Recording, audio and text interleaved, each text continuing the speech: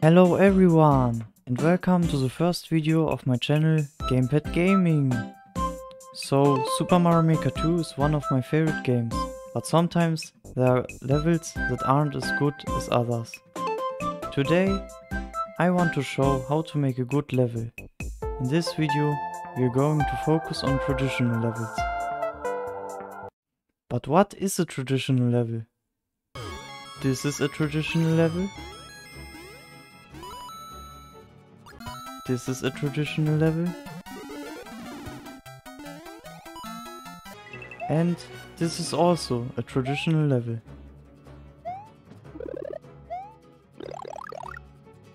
So, what do these three different levels have in common?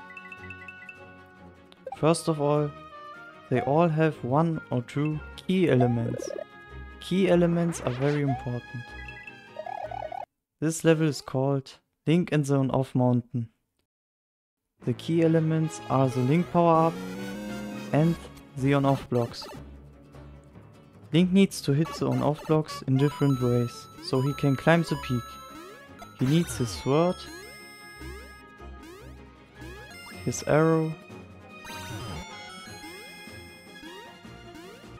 and his bombs. The level is also a bit like a puzzle. Let's get to the level Lemmy's Sky Palace. The key elements here are the bumpers and the bullet bill blasters. In this level, Mario needs to jump on the bumpers while also dodging the bullet bills. Now let's talk about a level that's a bit more traditional. The Rainbow Planet. Koopa Troopers and Piranha Plants are the key elements here. So we can see that every level has some key elements that form the main part of the level. But there are also some other elements that help to bring out the key elements. Let's call them secondary elements. In the level Link and the On-Off Mountain, snow pokies and spikes are the secondary elements. If Link climbs the mountain, he often has to face them, so he can move on and reach the on-off block. In Lemmy's Sky Palace, there's a Tanuki leaf to help us getting through the level. It makes landing on the bumpers easier, but only if we're managing to keep the power up. Let's ignore the boss fight for now. I'm gonna do a separate video about boss fights. In the level, the Rainbow Planet, there's also a power up to help us. The Cape Feather. With the help of this item we can hurt Piranha Plants now. We can also get some rewards if we keep it. And that leads us to the next important thing. Traditional level needs coins and rewards. Place coins everywhere. Okay, not everywhere, but put them on places where they look good, or indicate where to jump. You can also put them in secret areas because everyone likes collecting shiny coins. Other rewards to put in secret areas are items and 1-up mushrooms, of course. Here you're getting rewarded with a Cape Feather if you throw a Koopa Trooper shell. Or you can get a 1-up if you throw it here. If you place a pipe, it should be obvious for the player that there's a secret. Put it in a special looking place, or use some coins to show that you can enter it. You can also reward a player for exploring your level. Personally, I like using 30 coins, but it's up to you what you want to use. If it's a small secret, place a few coins. If it's a bigger secret, place some more coins or a 1-up.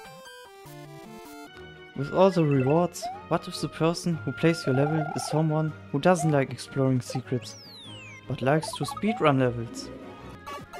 In this example, I put an on-off block here, so casual players and speedrun players both enjoy playing the level. Some players are doing it this way. They hit the on-off block with the sword and climb up again to proceed. Other players can hit the on-off block with the arrow to continue directly climbing up the mountain. So you see, traditional levels should be enjoyable for different types of players. We're not done yet. There's another very important aspect, the place where the level takes place. If it's either a snowy mountain, a sky palace, a rainbow planet, or something completely different, you should always decorate the level with the matching decorations. On the on-off mountain we use ice blocks, solid blocks, icicles, and these semi-solids to show that it's cold on the mountain, but also to give the player the feeling that climbing up the mountain is very tedious, so they feel proud when they reach the peak. Here we use semi-solids in the sky theme to show that this is Lemmy's Sky Palace. We don't use any ceiling because the player should feel free up in the sky while bouncing. On the rainbow planet we use rainbow semi-solids, of course. The player also feels free because there's no ceiling. Until this part, where the player gets constricted by the threatening piranha plants. So you see, you need to play with the player's emotions and change the atmosphere to awake a certain emotion. And now let's look closer to the individual levels, so we can talk about some smaller aspects that are also very important. Here we are at the foot of the on-off mountain. We already talked about speedrun strats in this level, so let's talk about the proportions of the key elements and secondary elements. Here we have some enemies. After that we have the on-off block. Then we have some more on-off blocks. And now we have enemies again, and so on. What I want to say is that the amount of key elements and secondary elements should be balanced. Moreover, checkpoints are relevant. If your level is long, you definitely need some checkpoints. I don't know any player who doesn't like checkpoints. Checkpoints need to be in your level, so nobody needs to redo everything. Like I said earlier, Link and the on-off mountain has some sections that feel more like a puzzle. But that doesn't mean that this level is not traditional anymore. It still is. At the end of a traditional level, you should use one of the key elements. Here we used an on-off block as a small bonus to reward the player with the top of the flagpole.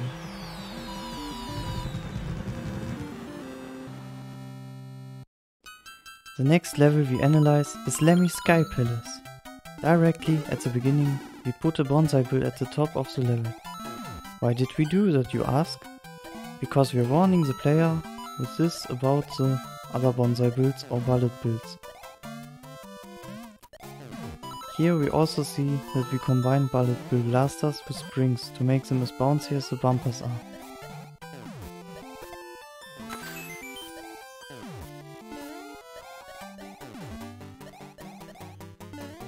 Like in Link and the on-off mountain, we're using a key element at the end to remind the player about the whole fun and bouncy adventure he just had.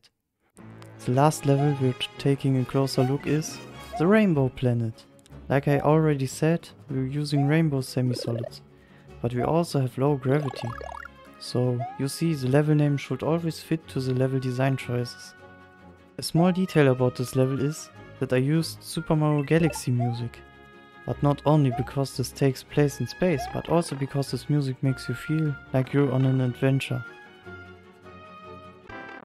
Bonus areas only feel like bonus areas if you're using bonus music.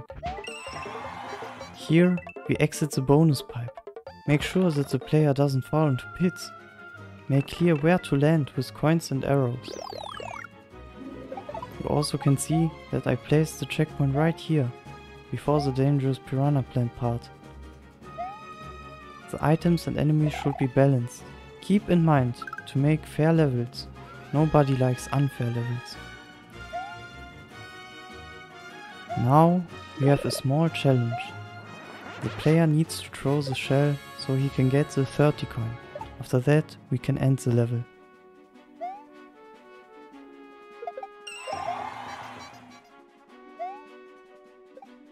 I hope I could help some of you to improve your levels. If you want to play the levels I was showing today, check out the description below. If you like my video, make sure to hit the like button, subscribe to my channel and hit the notification bell so you won't miss any of my videos. Thanks for watching everyone, until next time, goodbye.